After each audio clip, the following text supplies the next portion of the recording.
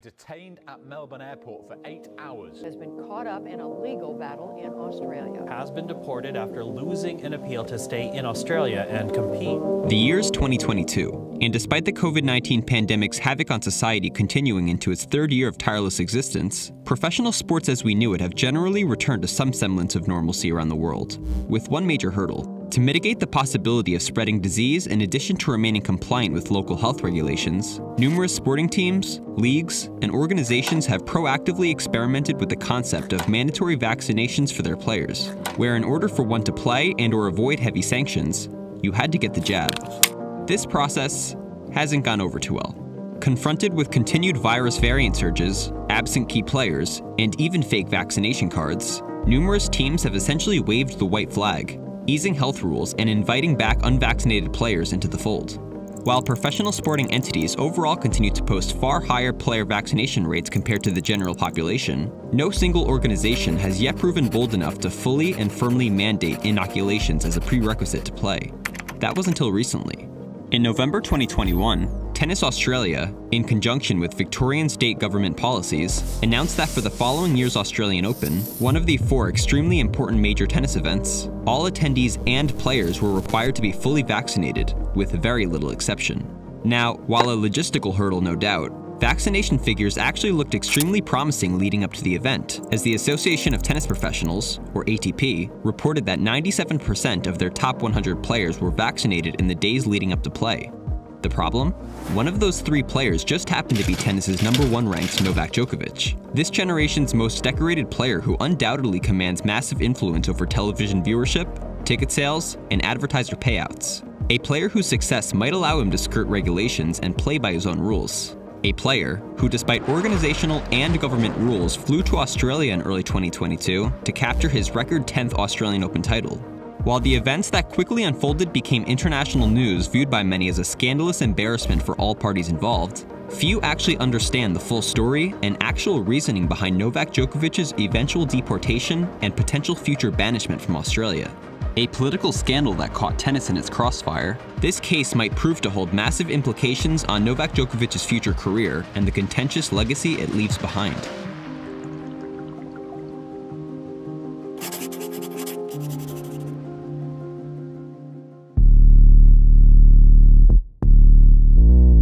So, to preface, while a runaway success on the tennis court, Novak Djokovic's career up to this point has not been without controversy, especially in these post-pandemic times. So if you'd like a refresher on any of that, including his 2020 Adria Tour fiasco, I highly recommend you watch my earlier video on the subject, link in the description. What you basically need to understand is that Djokovic has previously been vocally opposed to the concept of vaccination, and until recently refused to confirm or deny his COVID-19 vaccination status publicly, formally stating that, if the vaccine becomes compulsory, I will have to make a decision whether to do it or not. Though speculation regarding his unknown playing and vaccination status reached a fever pitch in the days leading up to the Australian Open, especially with the Victoria State Deputy Premier publicly announcing that medical exemptions for the vaccine policy would not be a loophole for privileged tennis players, Djokovic shocked the tennis community with a surprise announcement posted to his Instagram account, stating that he in fact was heading to Australia with a medical exemption. As was to be later revealed, Djokovic managed to receive a border travel permit by the state government of Victoria, where Melbourne is located and the Australian Open takes place, after a review of his application by 2 independent government health and tournament panels. But how? Though his particular exemption was not disclosed, the groups listed several possible reasons for exemptions, including a COVID-19 infection within the last 6 months, inflammatory cardiac illness, or acute medical conditions such as major surgery, which seemed odd as none of these appeared to apply to Djokovic, especially as he had at no point publicly quarantined within the prior months. Regardless, he had the exemption, he was on the tournament player list, and he was en route to Australia. What could go wrong? Obviously, everything. Almost immediately upon landing, despite the supposed proper assurances given by Victorian state government, Djokovic was stopped at airport immigration by border control officers, temporarily relieved of his passport and cell phone, and taken to a small room for questioning, an ordeal his traveling entourage claimed lasted over 8 hours, with Djokovic's own father eventually threatening on social media, "If they don't let him go in half an hour, we will gather on the street. This is a fight for everyone." So to recap, he was allowed into the country on a travel visa. What was the issue then? Well, here's where things get a bit complicated.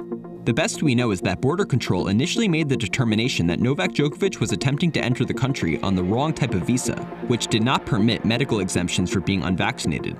To rectify the situation, Border Patrol contacted Victorian department officials, asking if they indeed formally backed and sponsored his entry into the country. Unbelievably, Victorian government officials responded by pulling back support for his visa, with Victorian Legislative Council member Jala Pulford publicly stating, "We will not be providing Novak Djokovic with individual visa application support to participate in the 2022 Australian Open Grand Slam." Apparently, officials claimed what had happened was that not a human, but a computer reviewed his initial entry visa. The system relied on the applicants putting in what they believe were their conditions. Djokovic applied claiming a legitimate exemption, but upon human review at the airport, the exemption was deemed invalid. Regardless, lacking the support of local government, it was then up to Australia's federal government to decide Djokovic's fate, a decision announced soon after by Australia's Prime Minister Scott Morrison. Mr. Djokovic's visa has been cancelled. Rules are rules, especially when it comes to our borders. Of course, despite his now illegal status in the country, Djokovic, his team, and his worldwide coalition of fans refused to accept the decision at face value. After nights of intense protests outside Djokovic's attorney's office and detention center normally used to detain asylum seekers, in which police at one point resorted to pepper spraying the Serb supporters as a form of crowd control, Novak Djokovic successfully appealed and overturned his visa cancellation in federal court on a procedural ground, with Federal Circuit Court Judge Anthony Kelly conceding that the authorities' decision to proceed with interviewing Djokovic in the early morning and cancel his visa before he could contact Tennis Australia or his lawyers was unreasonable. Djokovic was apparently told at 5:20 a.m. on January 5th that he had until 8:30 a.m. to respond to a notice of intention to cancel his visa. Soon after, his final comments were then instead demanded at 6:14 a.m., with his visa cancelled an hour later. Judge Kelly said if Djokovic had been given up until 8:30 a.m., he could have consulted others about the decision. Though a huge win for Djokovic on paper, with the tennis star posting pictures from the tournament's practice courts just hours later, delving into the semantics of the court hearing and judge's decision actually resulted in 3 major implications being brought to light. Firstly, despite the ruling, Immigration Minister Alex Hawke could still technically re-revoke Djokovic's visa if he saw fit in an exercise of personal power of cancellation, a ruling which would in theory supersede all others. Additionally, if Djokovic's visa was summarily removed upon an exercise of personal cancellation power, Australian law dictated he would be banned from the country for a minimum of 3 years, raising the stakes of Djokovic's appeal attempt by magnitudes. Finally, the court hearing, which was streamed live on the internet for all to see and hear, at long last revealed Djokovic's supposed medical exemption.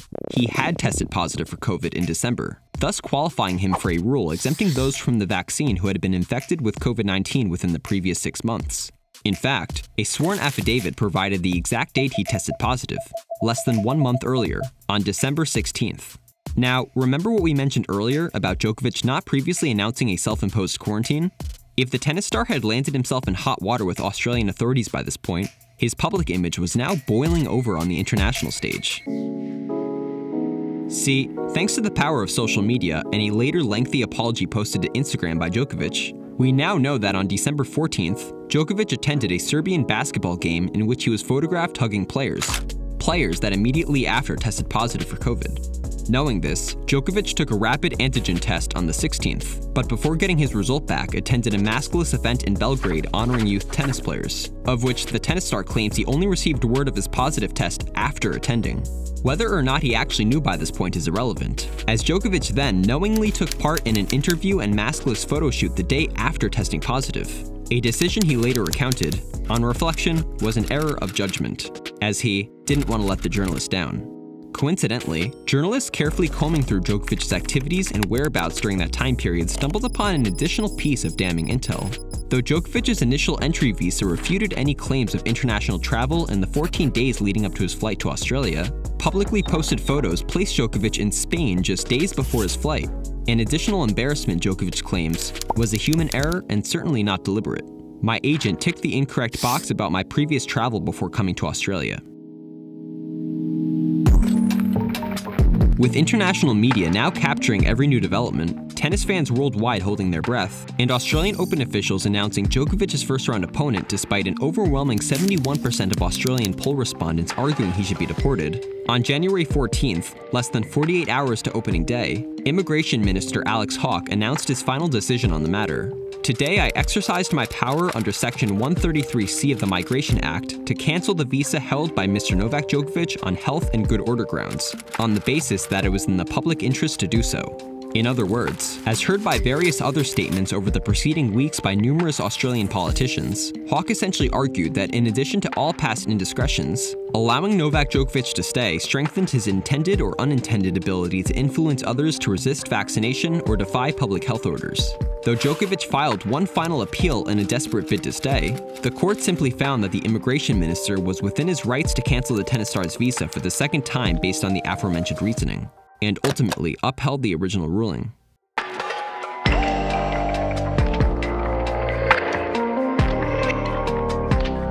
Out of time and out of appeals, Novak Djokovic soon after boarded his plane and left the country following his 10-day ordeal. Though his Australian odyssey may be over, the story itself is not, with ramifications from Novak's actions continuing to hold weight into the near and distant future, namely his banishment status. While now technically barred from re-entering Australia for a minimum of 3 years, Prime Minister Scott Morrison, upon Djokovic's deportation announcement, added, "There is the opportunity for a person to return in the right circumstances, and that will be considered at the right time." Of course, the Australian Open is not the only major tennis tournament with an inoculation mandate in place, as Djokovic might now have to contend with French and American rules stipulating full vaccination prior to arrival, though, similar to virus mutations itself, laws, rules, and regulations appear to be ever-changing in today's day and age. In the end, with what amounted to a government determined to make a symbol out of unvaccinated celebrity entitlement, while many remain divided either in favor of or against the merits and reasoning for Djokovic's deportation, most who watched the debacle dominate the news cycle for weeks undoubtedly contend that Australia's overall handling of the situation was confusing at best and downright embarrassing at worst. For Djokovic himself, while his legacy will undoubtedly live on, portraying him as one of, if not the best ever tennis player to walk this earth, the growing stain dotting his otherwise flawless resume continues to rapidly cloud the divide between achievement and notoriety.